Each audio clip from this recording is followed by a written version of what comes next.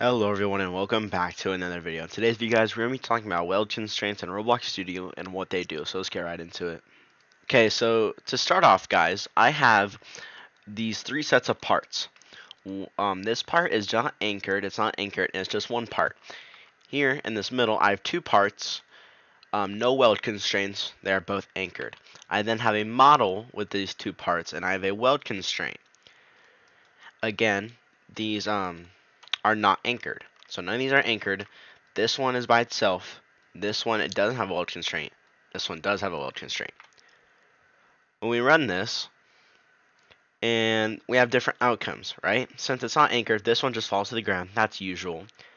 But remember how before this part was kind of raised up a little higher, but with the weld constraint, the part stayed in the same position. Now, let me put it closer to the part and make it so it's something like this, and like put it down next to the part. I'm gonna do the same thing for the other one.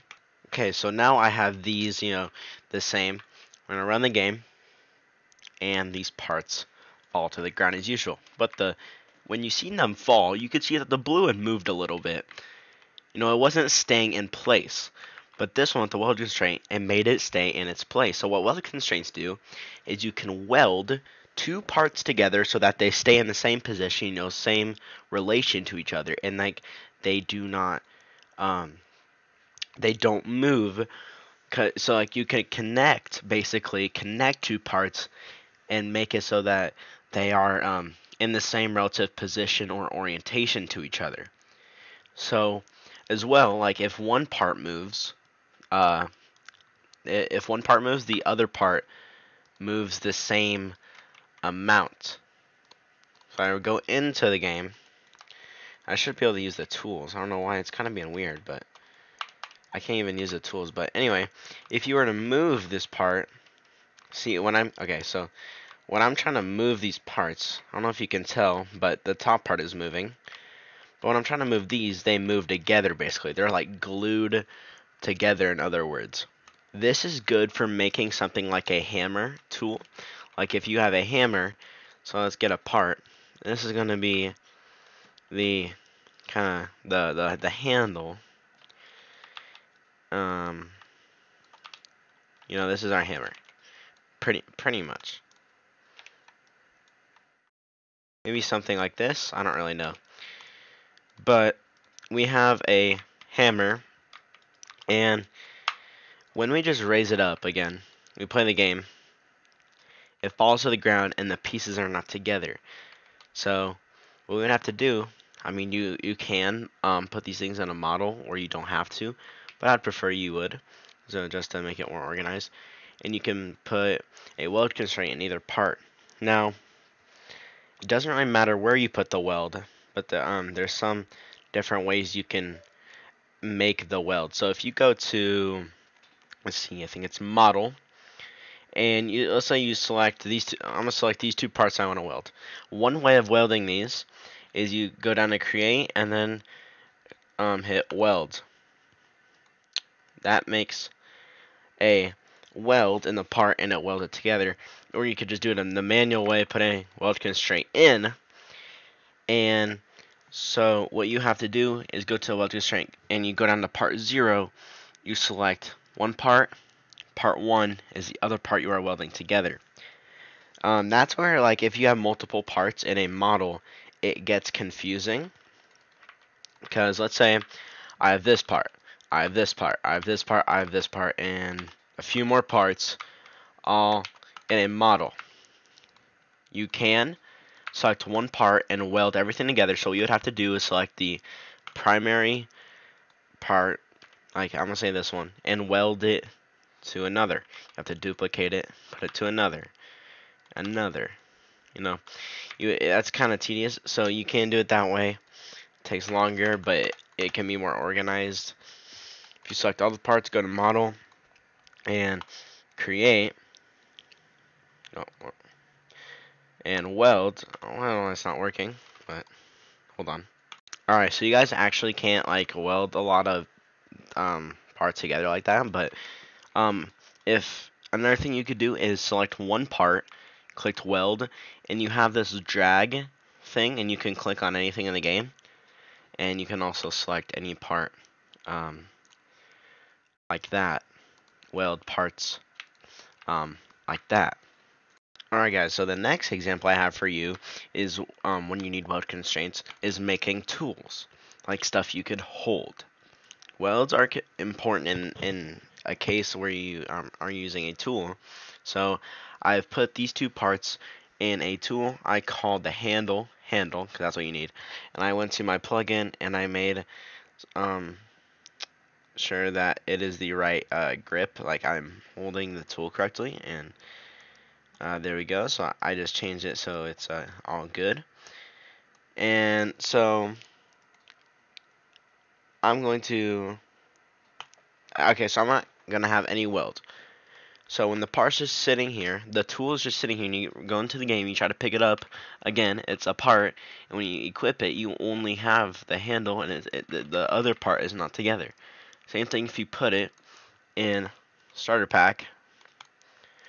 When you put it in starter pack and equip it right away, you only have the handle, and the other part is right here, because these things are not welded together. So again, how you can fix this is probably inside the handle. What you need, is just more organized, where when everything is in the handle, part 0, handle, and part 1 to the other parts. And we have a visual here, and it shows our two parts are welded together.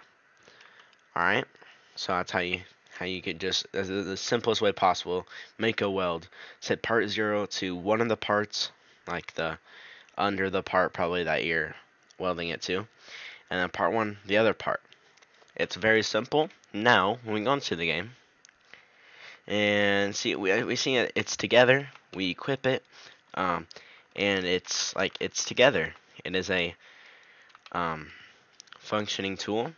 Again, starter pack, play the game, equip it, and it is all together. Every piece is there, and it's not falling apart. Now, you guys may also be asking to use weld constraints or just welds. So when we go up here, you guys can't see this, so I'm gonna make it so you can. So when I type in weld, it has weld and weld constraint. If you would see, the weld is like kind of grayed out, which means it is deprecated. This is because just weld constraints are easier to use. They are newer, which means they probably have better physics. Just a lot simpler. And the C0 and C1 constraints in the weld have to be manually set, which can be a pain. So weld constraints are just newer, simpler. Just better to use than welds. Welds are as well deprecated, so that means that Roblox themselves has said to not really use it. They are still usable because some people, this is like deprecated stuff, means you shouldn't use it, but you still can use it because some people don't know to not use it. So if they removed it completely, then people would be really confused and whatnot, because a lot of people still use a certain thing that is deprecated. If you guys do have any questions of weld constraints in scripting, like maybe just making them or doing something like that, well, it is like making any other instance. You could say just weld equals instance.new weld constraint, like it's the same thing. You would just have to set the part 0 and part 1, but also you would want to set the name, so I'm just going to call this a weld. So you would have to set part 0 and as well part 1, and then you'd have to set the parent. So weld constraints, you make them in scripts the same exact way. So part 0 is just, I'm just going to get a random part equals game.workspace.baseplate, I guess. Game.workspace. So making welds is the exact same thing. Again, you just have to set part 0, part 1, which they're connected to, and as well just figuring out where you want to parent the weld, and everything should work as usual with weld constraints. So to go over what I've explained in this video, weld constraints are used to basically glue or connect parts together, even when Roblox physics are enforced on it. So basically, when they fall, two parts are still connected, as I showed you guys in the original video. I don't know what's going on with this one, but as I showed you guys in the original video, this one's being weird. I may have done something to it, but anyways, that just, it basically connects two parts, and yeah, WorldConstraints can be super useful for, again, like making tools and yeah, stuff like that. And yeah, guys, that was today's video. If you guys did enjoy this video, or you guys did learn something from this video, please hit the like button and the subscribe button. I will see you guys in the next video. Peace.